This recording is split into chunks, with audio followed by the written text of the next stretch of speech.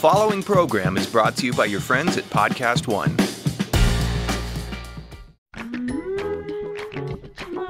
Cold Case Files, the podcast, is brought to you by Jergens Wet Skin Moisturizer. Now you can lotion up on wet skin. It absorbs like that. For softness, all day. Jergens. Let your beautiful shine.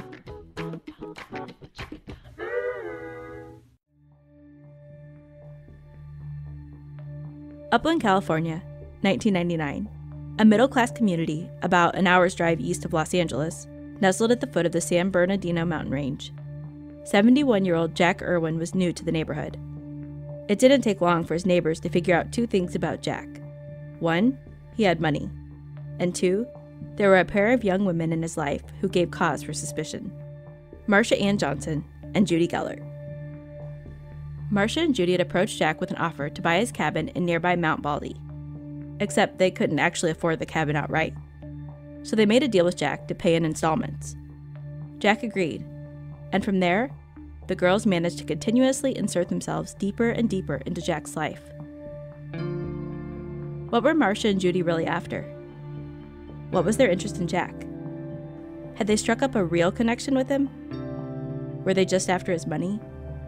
And when Jack Irwin mysteriously went missing, what exactly did Marcia and Judy know about it? From A&E, this is Cold Case Files, the podcast. I'm Brooke, and this story, adapted from a classic episode of Cold Case Files, is told by Bill Curtis.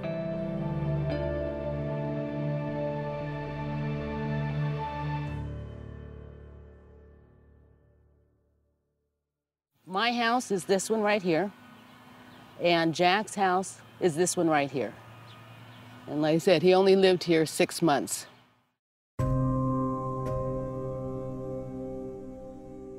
Susie Hegemeyer has lived in Upland for 10 years and knows everyone on her block, including her newest neighbor, a senior with cash to burn named Jack Irwin. One thing about Jack, if you asked him, do you have any money? He'd pull out a wad of money and go, yeah, I got money. I got a lot of money. Here's money, and I got money in the bank. I got lots of money in the bank. And sometimes he'd actually give you figures, like, I have $250,000 in one bank.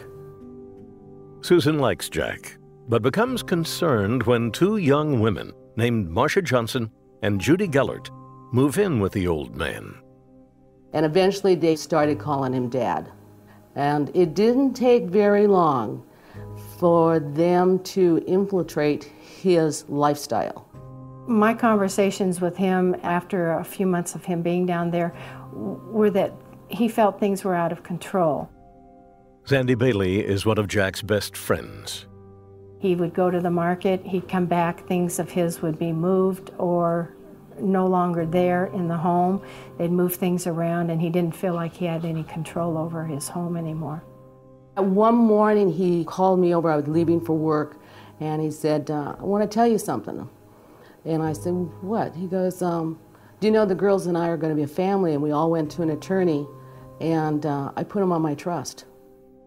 Irwin has already sold the girls a cabin he owned in Mount Baldy, some 10 miles away. Now it appears the two women are in line to inherit everything. If I die, they get everything. If they die, I get everything. I said, Jack, what are you talking about? Everything's yours. I said, you should think about what you just did. Jack Irwin never takes the time to think about it. 1 week later, he disappears from Upland.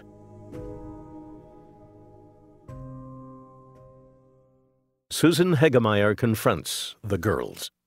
Jack took a trip. I said, what do you mean he took a trip? He took a trip. He wanted to go to Seattle. And I said, why Seattle? Oh, because he wanted to see the Space Needle. And I said, well, how long is he going to be? Oh, I don't know. Where is he going to stay? I don't know. And I told her, I said, Jack would never do that. It's just not his personality.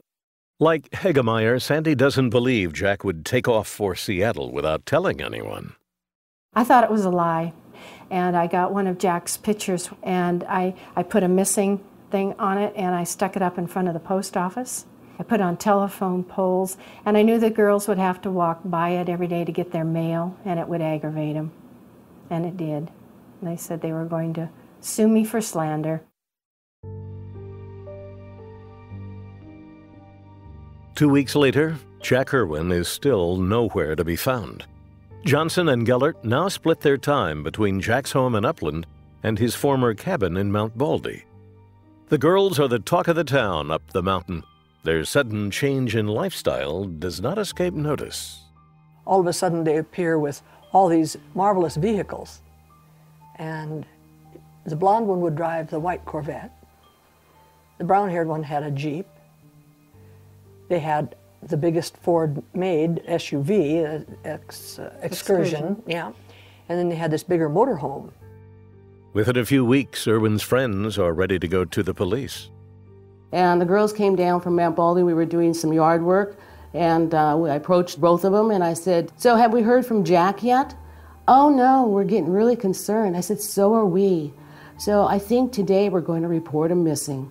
"Well, that's exactly why we came down the hill, because that's what we're going to do today." Initially, it was kind of a routine missing person case. Marty Thuvenel is the former police chief in Upland. In 1999, he supervises the investigation into Jack Irwin's disappearance. Through the initial investigation, they never did, no sightings of Mr. Irwin, no contact, no indication of where he went or if he had ever gone actually to LA or Seattle. By the end of 1999, it becomes apparent that Jack isn't coming back, and his friends grow frustrated. Almost everybody in the cul-de-sac came out to find out what the police department was here about and why and where was he. Matter of fact, one time we were going to put a banner across the garage and put, "Where's Jack?" Because that was the thing, "Where's Jack?" It eventually just quietly disappeared. We didn't hear from anybody. So I just figured Jack's gone and nobody cares. Jack Irwin's case grows cold, and stays cold for 2 years, until Chief Thuvenel attends a power lunch. And I happened to be at a luncheon with the district attorney at that time, Dennis Stout, and I had gotten information that he had just started up an elder abuse unit and had assigned several DA investigators to that unit. I think from the minute we picked up the report, myself as well as the others that wrote it, thought that he'd been killed. DA investigator Maury Weiss is assigned the case. He believes Irwin has met with foul play, but has no body to prove up his theory. With no other leads to follow, Weiss takes a look at Irwin's bank account, which he discovers is emptying rapidly. They had access to his bank account. They went to the bank. They were put on the signature card so they could withdraw money. Shortly after that time, Jack was never seen again. As a trustee on Jack's account, Marcia Johnson has the authority to write and cash checks, almost all of them made out to herself. The money was gone before the end of the year, about $77,000. Weiss believes Johnson to be a con artist, and perhaps a killer. It's a feeling that blossoms into outright suspicion when the investigator learns about a fire on Mount Baldy.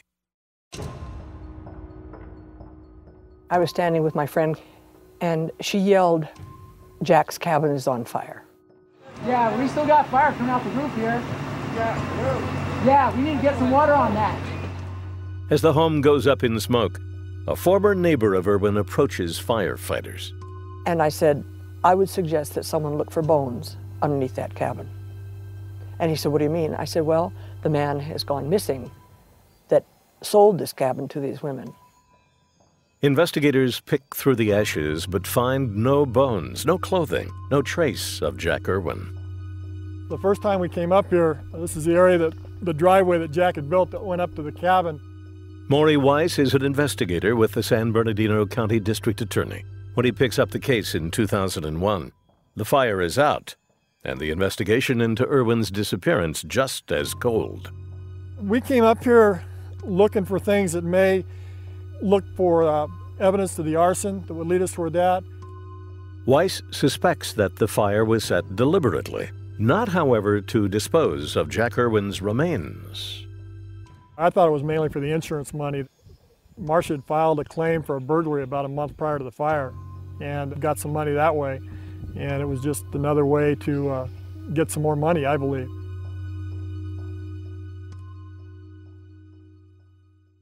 In talking with the insurance investigator, Weiss gleans a juicy bit of gossip, not about the fire, but about Marcia Johnson's personal life. She is suing her former therapist for alleged sexual abuse. She'd indicated that she had a sexual relationship with the therapist, and due to the statements Marcia made in regards to that, is why she ended up filing the suit. If there are skeletons in Marcia Johnson's closet, Weiss figures they might surface in a contentious lawsuit. On August 28, 2002, he obtains depositions from the suit and begins to read. As I started reading through the deposition, I realized that Ms. Martin had indicated under oath that Marcia Johnson admitted to her that she had killed Jack and dismembered his body and spread it around Mount Walding. According to the therapist's deposition, Marcia told her, "I shot him in the back of the neck." Shot him in the back of the head. The therapist then said under oath, "I don't know if it was a saw or an axe, but she said she cut him up. She cut him into pieces." She sawed him into pieces. That was the first information we had where Marcia had made any comments to anyone that we were aware of regarding the murder of Jack Irwin. The lawyers involved in the civil suit never contacted police, and so a possible confession to murder was buried. Now Maury Weiss hopes to find Jack Irwin's body and put Marcia Johnson behind bars. Bobby Dean and Chris Elvert are homicide detectives with the San Bernardino County Sheriff's Department. In the fall of 2002, Weiss tells them about the statements from Marcia Johnson's therapist and asks for help. Two facts in this case we had to establish. A was this privileged communication between Marcia and a therapist, doctor-patient relationship, or was it between friends or lovers? On September 30th, Elvert sits down with the therapist, who is more than willing to talk in detail about Johnson's alleged confession. So I was sitting on the sofa, and she came over to the sofa and she said something to the effect of, "Debbie, I did kill Jack." And I giggled because I thought she was teasing. I thought she was kidding. And she established clearly that they were no longer doctor-patient relationship and that she had stopped by, and it was during that evening that Marcia admitted to Deborah Martin that she in fact killed Jack Irwin.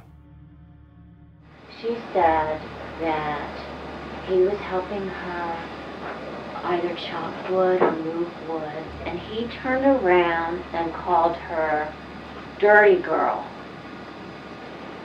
And that made her very angry, so she went into the bathroom and she said she sat there and said something like, "I'm gonna kill him. I'm gonna kill him."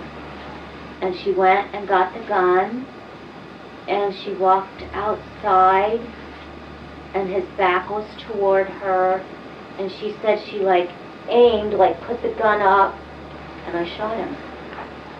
She sawed him into pieces,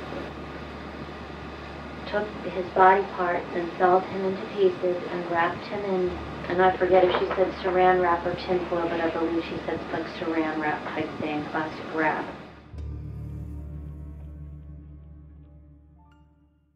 The therapist's statement is good, but by itself not enough to make a case for murder. Yeah, without a statement coming from one or both of them, there was no way it was going to, we all knew what happened, we thought, but there was no way it was going to get to court without something coming from one of the two of them. That's when Bobby made the comment that he felt a wiretap would be a good way to go with it. We made a lot of cases on wire intercepts. It's a good tool, and it's very useful for homicide cases particularly. If you know how to manipulate it, plan out your case, strategize your movements after your wire intercepts are in place, you can solve just about anything. Susan, it's me. Listen, you need to call me. A lot more has happened, and I need to say goodbye. Just please call me because the game's all over. The results of the police wiretap and more right after the break. If you're looking to buy a car, you're probably familiar with terms like MSRP. You might even know what it stands for. But what does it actually mean? The same goes for invoice, list price, and dealer price. It's enough to confuse anyone. All you're really looking for is a price that actually means something. Introducing True Price from True Car. Now you know exactly what you'll pay for the car you want, including fees and accessories, before you even get to the dealership. True Car dealers will show you the true price on cars like the ones you want, all from the comfort of home. And how do you know if your true price is a great price? Because True Car shows you what other people paid for the same car you want. And your certified dealers know this, so they set their true price competitively so they can win your business. So, when you're ready to buy a new or used car, visit True Car to enjoy a more confident car buying experience. Some features not available in all states. Hello, I'm Joe Cordell of Cordell & Cordell. Not long ago, we celebrated our 25th anniversary as a firm dedicated to, as many of you have heard, helping guys through one of the most difficult and crucial times in their lives. Starting out in 1990, my wife and I didn't realize that our mission would grow to include hundreds of attorneys, serving tens of thousands of guys across America and now in England. And though I'm proud of our growth, I'm most proud of the values that are the foundation of our success. And while it's true that Cordell & Cordell has aggressively defended guys facing divorce, the cornerstone of our practice, we've also encouraged reconciliation where possible. The fact is, we're proud to be the partner that guys can count on when the partner they hope for let them down. Contact Cordell & Cordell to schedule an appointment with one of our firm's San Francisco area attorneys, a partner men can count on. Online at CordellCordell.com. That's CordellCordell.com. Offices in San Francisco, San Mateo, and San Jose. Se habla español. Legal services available in English and Spanish. Kimberly Llewellyn, licensed in California.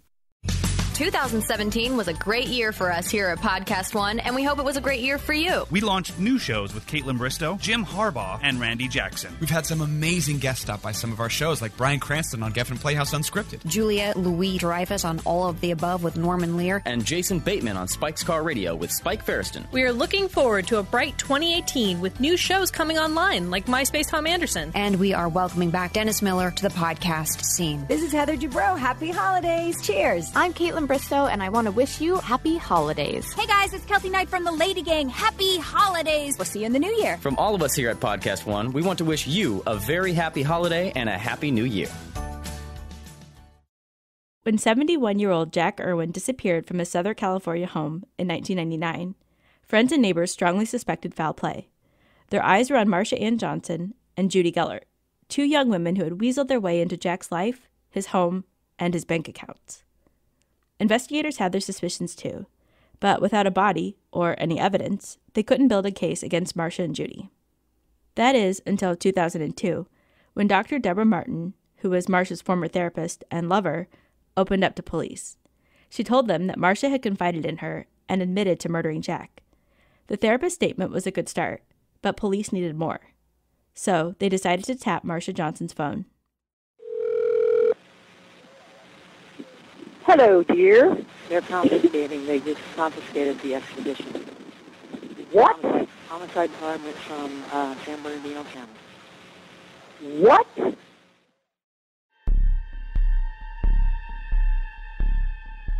What you are listening to is the police wiretap of a phone call between Marsha Johnson and Judy Gellert. Police believe the two killed 71-year-old Jack Irwin 2 years ago, dismembered him, and disposed of the pieces by driving into the wilderness of nearby Mount Baldy. If our facts were correct, which we believe they were, it was very important to let them know what the facts were. And by taking that expedition, not knowing how much blood evidence could be confiscated out of that, was when they really felt like we knew exactly what had happened. They had a search warrant. It's like really pretty intense. I know. So we need to talk big time. Big time. Judy wasn't a happy camper. We wanted to put as much pressure or motivating factors on both Judy and Marsha at the same time so that they would converse about why all these things were taking place at this time and what information did they think that the police were aware of. The main thing is you cannot be charged with anything by association, Judy. Just because you knew me and I did things does not mean that you are going to get in any kind of trouble. The tone of voice escalated. You could tell the panic was coming on them. They knew at that point that basically the case was made.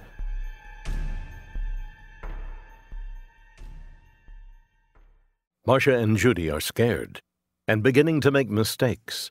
Just a few hours after the expedition is confiscated, Marcia puts a call in to her aunt.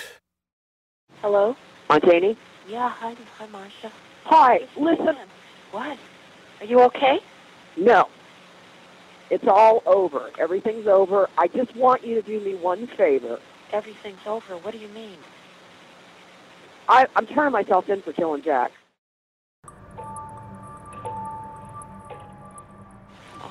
It's that they took the expedition. They confiscated that. They already know. They already know. They're building their case. It's over. Judy's been getting dragged through the mud, so I'm going to turn myself in. But you need to be there for Judy because she's going to need all the support she can get.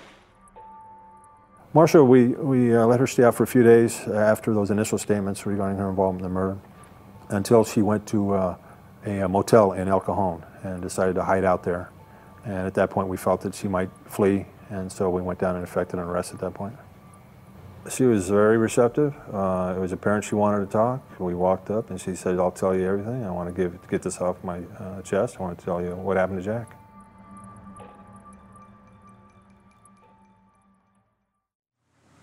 He came up there, and he called me a nasty girl. In an 8-foot by 10-foot room, Marcia Johnson sits down with Detective Bobby Dean to tell him how and why Jack Irwin died. She's pretty open. She's not closed up. She's conversational, very matter of fact. I was pissed. And he was trying to separate me and Judy. He wanted me to be with him. He kept on saying all these bad things about Judy. He wanted me to be with him, and it's like, no. You know, this is my wife. We've been together for a long time.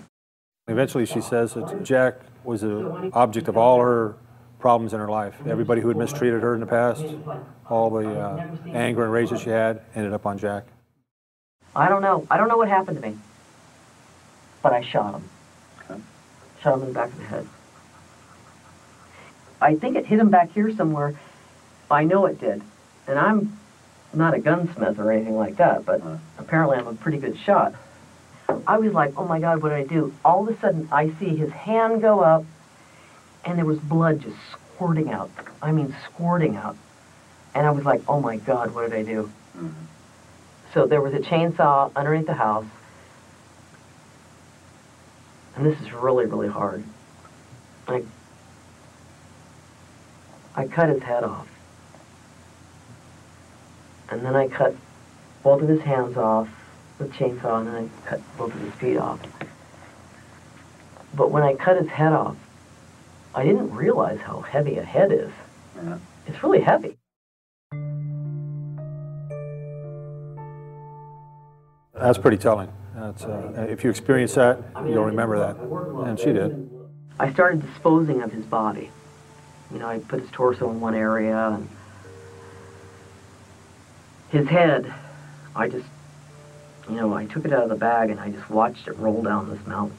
It was like, oh my God, I can't even believe this. I can't even believe this. It still does not seem real. And at this point, she starts to minimize and try to justify her actions. And I think she's also trying to build a defense. This is later what the defense keyed on, is that she was mentally unstable. And none of these things ever happened. The interview wraps up at 4 a.m. with a promise from Marcia to take the detectives to the place on Mount Baldy where she disposed of Jack's body. When morning comes, however, Marcia has had a change of heart. She indicated she wasn't going to do that anymore, so it felt good that she may show us where she put the body so we would have a place to at least start looking, but there was a little letdown when we found out, no, she's not going to take us up to the mountain. Even without a body, Marcia's confession is enough to bring a charge of first-degree murder, and a trial date is set.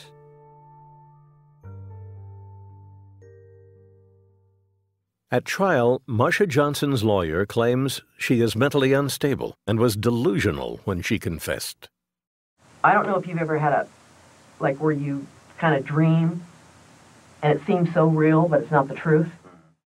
Marcia Johnson's actions, however, paint a cold-blooded picture of murder for money.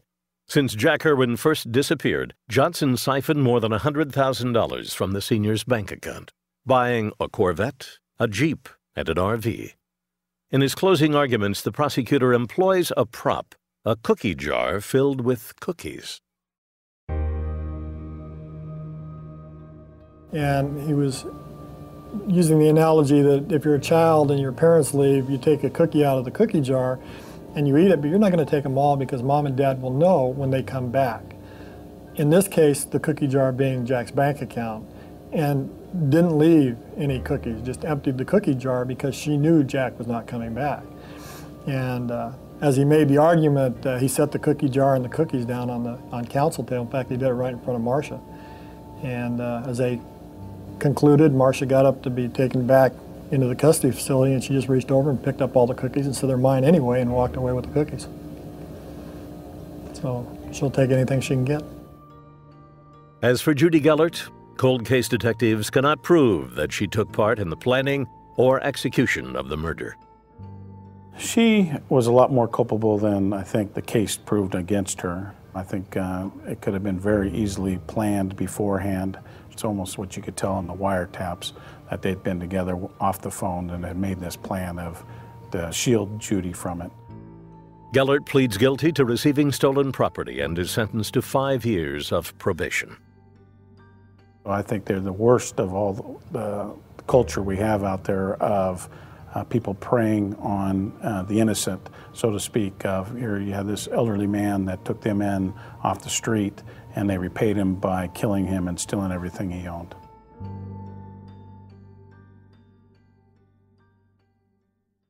"5,000 feet above sea level is the rugged spot where Jack lived much of his life, and where he lost it. It's a place where Jack's friends sometimes return to think about his life." It was one of those things where you feel that you have to do something. We had to do something to stop them. If they think they've gotten away with this, and when they run out of Jack's money, who's going to be next? I mean, when she said that she shot him in the back of the head and then took a chainsaw to him, who gives you the right to do something like that to another human being? That's what I couldn't understand. And I just couldn't let her get away with it. Marcia Johnson's defense attorney argued at trial that she had bipolar disorder and that her taped confession was a fevered, imagined episode. Even in her confession, she did at one point say that she took Jack to the train station to go on that trip to Seattle. Clearly, she was a bit confused. And while she did in fact have bipolar disorder, the jury didn't buy the false confession argument. They convicted her of several charges, including elder abuse, insurance fraud, burglary, grand theft, and murder.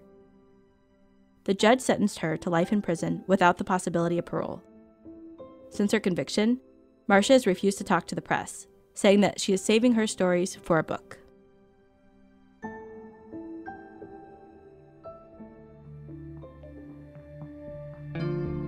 Cold Case Files, the podcast, is hosted by Brooke Giddings. Produced by Scott Brody and McKamey Lynn. Our executive producer is Ted Butler. We're edited by Steve Delabater and distributed by Podcast One. This story was adapted from A&E's Cold Case Files, which was produced by Curtis Productions and hosted by the one and only Bill Curtis. Check out more Cold Case Files at aetv.com and by downloading the A&E app.